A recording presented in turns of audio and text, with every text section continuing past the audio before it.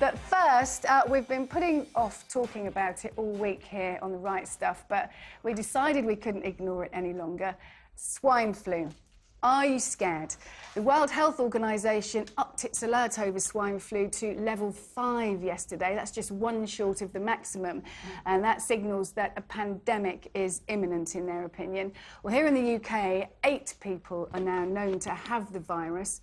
All have recently returned from Mexico, and they are responding well to treatment. There's been no evidence of person-to-person transmission within the UK yet.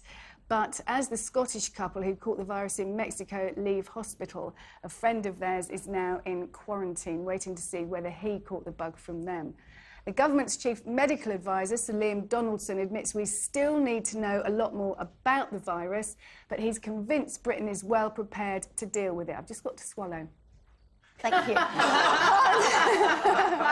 I really needed that. That was a long meeting. Have you got a sore throat, Fiona? No. That's one of the symptoms, you see. No, I'm fine.